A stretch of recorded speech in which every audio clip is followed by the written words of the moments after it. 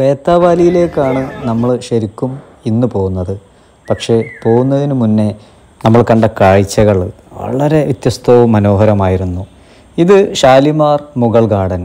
ശ്രീനഗറിൽ എത്തിയാൽ നമ്മൾക്ക് കാണേണ്ട ഒരു പ്രധാനപ്പെട്ട ഡെസ്റ്റിനേഷനുകളിൽ ഒന്നാണ്. അത്രയധികം മനോഹരമായ ഗാർഡനുകളിൽ ഒന്നാണിത്. എനിക്ക് തോന്നുന്നത് ശ്രീനഗറിലെ ഏറ്റവും biggest garden, one of the biggest garden in ശ്രീനഗറാണ്. ഏറ്റവും വലിയ ഗാർഡനാണ് ഇവിടുത്തെ ഫൗണ്ടൻ. ഇത് പ്രത്യേകിച്ചും പണ്ട് നമ്മുടെ മുഗൾ രാജാക്കന്മാരുടെ ഒരു കോൺട്രിബ്യൂഷനാണ്. ജഹാംഗീർ ചക്രവർത്തി തൻ്റെ പ്രിയതമയ്ക്കും വേണ്ടി സമ്മാനിച്ചതാണെന്നാണ് പറയപ്പെടുന്നത്.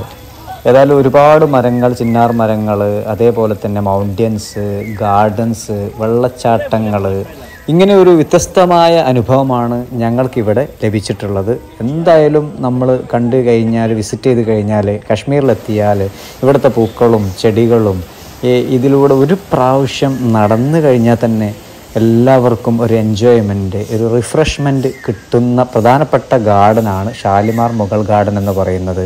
ഇപ്പോൾ അപ്പുറത്തെയുള്ള ഗ്ലേഷ്യറുകൾ, മനോഹരമായ ഇവിടുത്തെ പ്രാദേശിക വസ്ത്രം അണിഞ്ഞുകൊണ്ട് അടിപൊളി, സൂപ്പർ. മുഗൾ ഗാർഡനിൽ നിന്നും പിന്നെ നമ്മൾ യാത്ര തുടരുന്നു. നമ്മുടെ ലക്ഷ്യം ബേത്താവാലിയാണ്, അവിടെ കാണേണ്ടത് തന്നെയാണ്.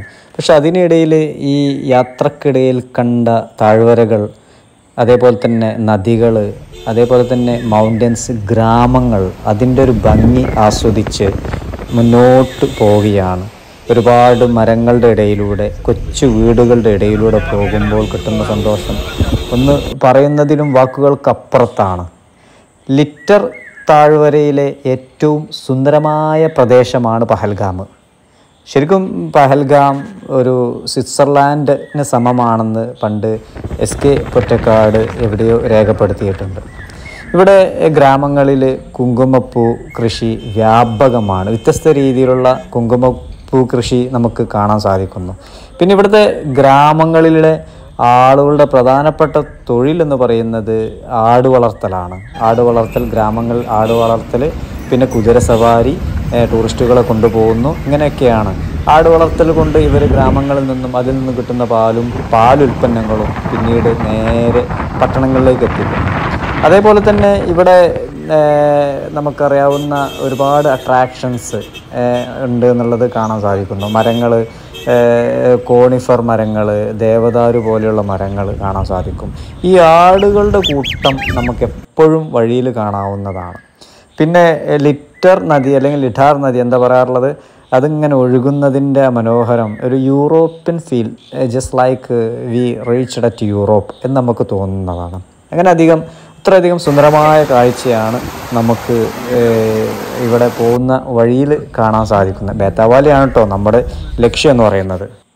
ഈ വിഷ്വലം നോക്കിയാൽ നിങ്ങൾ ആ കാണിക്കുന്ന ഹിമാനികൾ അല്ലെങ്കിൽ മഞ്ഞുമലകൾ, ഗ്ലേഷ്യറുകൾ, അതിൽ നിന്നും ഒഴുകി വരുന്ന ജലമാണ് താഴ്വരയിലുടനീളം ഒഴുകിക്കൊണ്ടിരിക്കുന്നത്. ഇത് മതി, നമുക്കൊരൊറ്റ കാഴ്ച മതി ഇതിൻ്റെ ആ ഒരു പ്രത്യേക വൈബ് നൽകുന്നത്.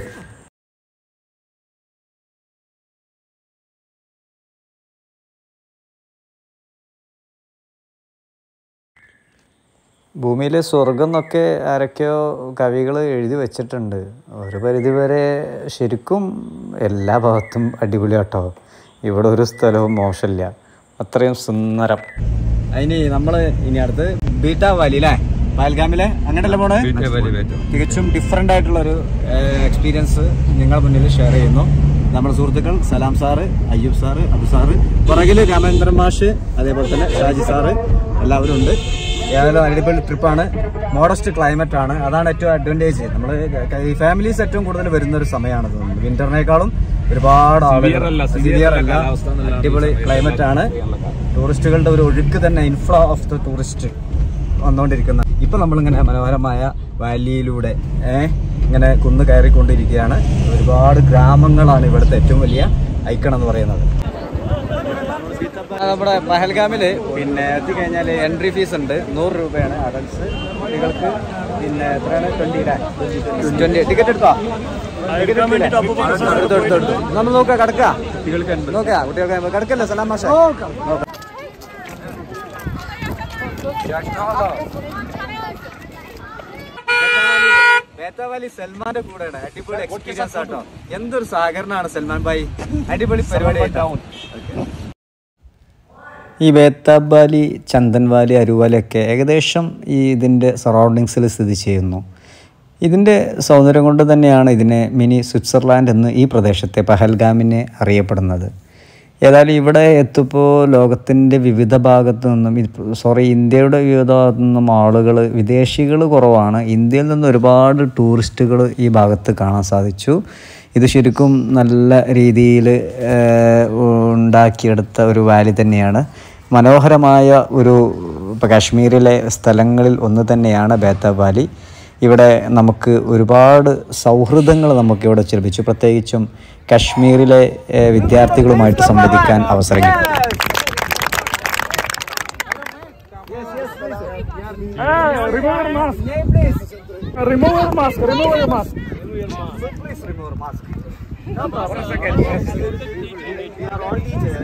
I am Faisal sir, Kabir sir, Ramchandran sir, Bashir sir, Salim sir, Shaji sir, Fazluddin sir, Abubakar sir, Salam sir, and Sukhit sir.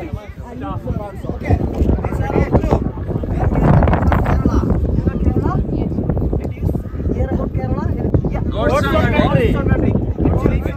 Actually, this is our first visit to Kashmir. Get me? Okay. Very fantastic places we can see. Yesterday, Sonabag. Did we visit Sonabag?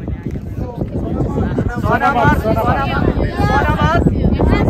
Yeah, we used to be those reached on the glaciers. You know glaciers?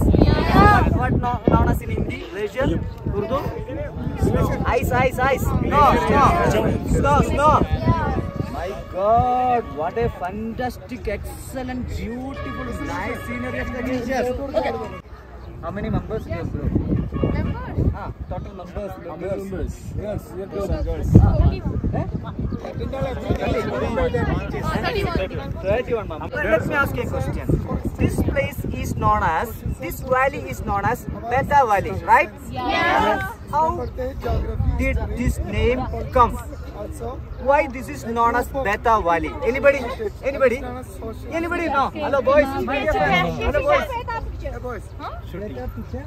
Picture was shooted. Yeah.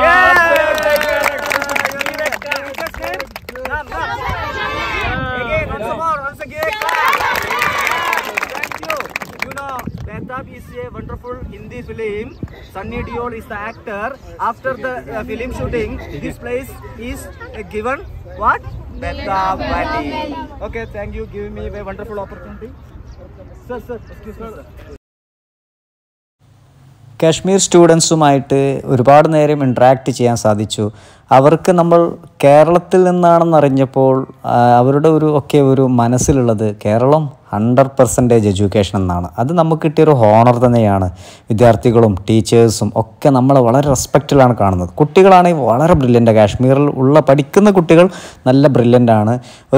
ഒരു memorable ഒരു evening ആയിരുന്നു ബേത്താവാലിയിൽ നിന്നും കിട്ടിയത്. പിന്നെ ഞാനൊരു യൂട്യൂബറാണെന്ന് തിരിച്ചറിഞ്ഞപ്പോൾ പിന്നെ അവർക്ക് ശരിക്കും ഞാനിതൊരു എക്സാജറേറ്റ് ചെയ്ത് പറയല്ല, അവർക്ക് ഭയങ്കര റെസ്പെക്റ്റ്. പിന്നെ അവർക്ക് ഫോട്ടോ വേണം, സെൽഫി വേണം. അവരെൻ്റെ യൂട്യൂബ് ചാനലൊക്കെ സെർച്ച് ചെയ്ത് ഭയങ്കര സന്തോഷമായി. പിന്നെ എല്ലാവരും നല്ല കമ്പനിയായി. ഭയങ്കര സന്തോഷമുള്ളൊരു നിമിഷങ്ങളായിരുന്നു ബേത്താവാലിയിൽ എനിക്ക് ലഭിച്ചത്, ഞങ്ങൾക്ക് ലഭിച്ചത്.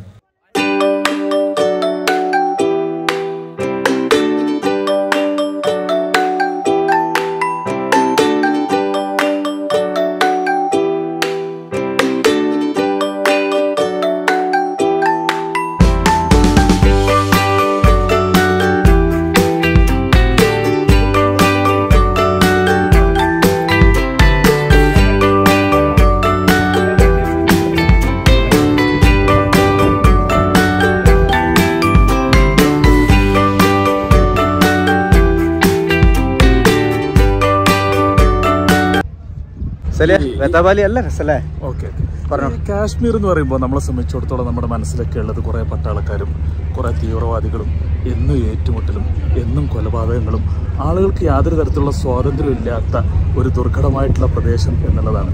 സത്യത്തിൽ അങ്ങനെയല്ല. നമ്മുടെ ഭൂമിയിൽ യഥാർത്ഥത്തിൽ ഒരു സ്വർഗം ഉണ്ടെങ്കിൽ അത് ശരിക്കും കാശ്മീരാണ്. നമ്മൾ ഈ കേൾക്കുന്ന ഒരുപാട് കഥകൾ ഈ കാശ്മീരിൻ്റെ ഏതെങ്കിലും മുക്കിലും മൂലയിലും മാത്രം സംഭവിക്കുന്ന ചെറിയ കാര്യങ്ങളാണ്. അതാണ് നമ്മുടെ മീഡിയാസ് വലിയ സംഭവങ്ങളാക്കി മാറ്റി നമ്മുടെ കാശ്മീരിനെ കുറിച്ച് ഒരു വലിയ ഭീകര പ്രദേശമാക്കി മാറ്റുന്നത്. സത്യത്തിൽ അങ്ങനെയല്ല. എല്ലാവർക്കും സന്ദർശിക്കാവുന്ന, എല്ലാവർക്കും അവരുടെ കഴിവും ആരോഗ്യമൊക്കെ സമ്മതിക്കുകയാണെങ്കിൽ എന്നും വന്നു ചേരാവുന്ന, ജീവിതത്തിലെ വളരെ പ്രധാനപ്പെട്ട ഒരു പ്രദേശമാക്കി മാറ്റാവുന്ന ഒരു സുന്ദര പ്രദേശമാണ്. ജീവിതത്തിൽ ഒരിക്കലെങ്കിലും നിങ്ങൾ കാശ്മീർ വരണം എന്നാണ് ഈ സമയത്ത്.